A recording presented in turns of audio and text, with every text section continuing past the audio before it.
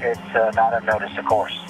At 12:34 p.m. Central Time, above the southern Indian Ocean, we have confirmation of contact and capture of NASA's Boeing crew flight test and Starliner aboard the International Space Station.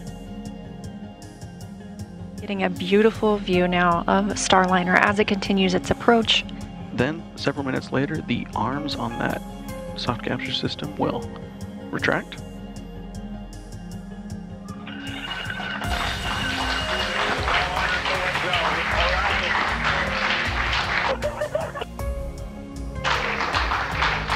Lots of cheering here in the room, big hugs. Sunny William coming through in her blue flight suit. Oh. And followed shortly behind by Commander of Starliner, Butch Wilmore.